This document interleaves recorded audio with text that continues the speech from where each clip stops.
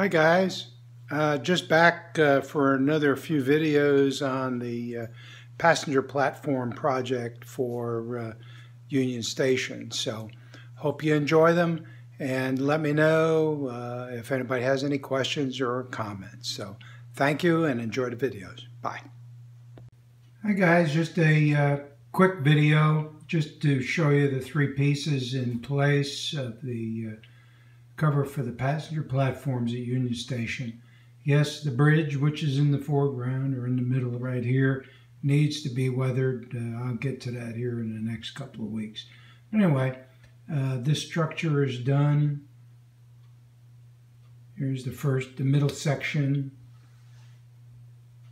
And then over here, this is the longer section, which I just finished yesterday.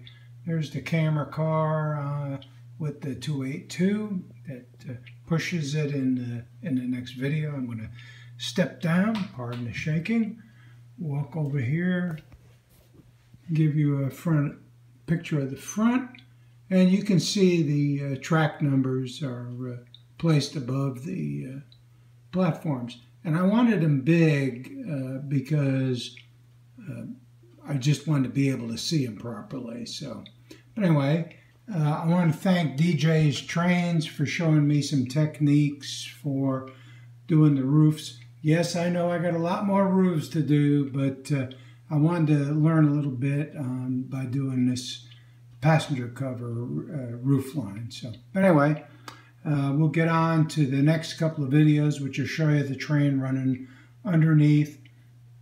And you'll notice that a lot of the platform support legs are up off the ground, so it's a little uneven, but we'll jokingly say that the reason is because it's a lightweight, transparent aluminum. So, but anyway, on to the next videos.